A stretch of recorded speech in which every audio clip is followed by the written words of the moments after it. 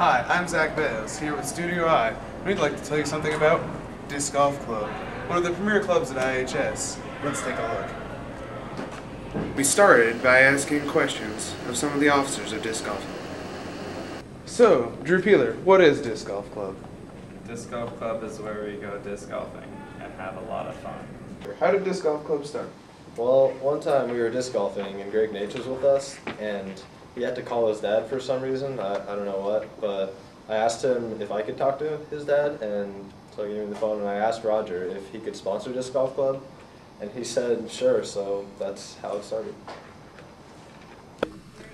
So, how did you get involved with Disc Golf Club? There was a bunch of, several students came with the idea of forming a club to do disc golf. They needed a staff member to kind of, authenticate it, I guess, here in our school. So I signed up that way. So there were just some people interested. I played disc golf once in a while, so I knew a little bit about it. So that's how I got involved.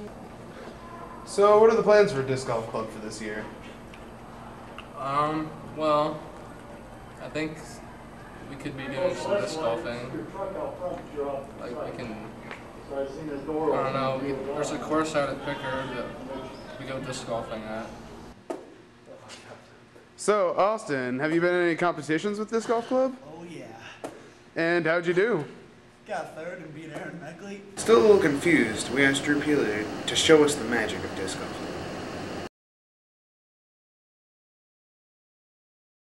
Then we had one final question. And if you had to describe Disc Golf Club as a fruit, what would it be? And why?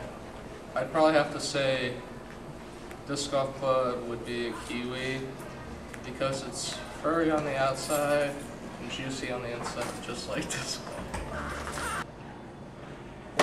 This has been a look inside the Indianola High School Disc Golf Club. I'm Zach Wills with Studio I, signing off.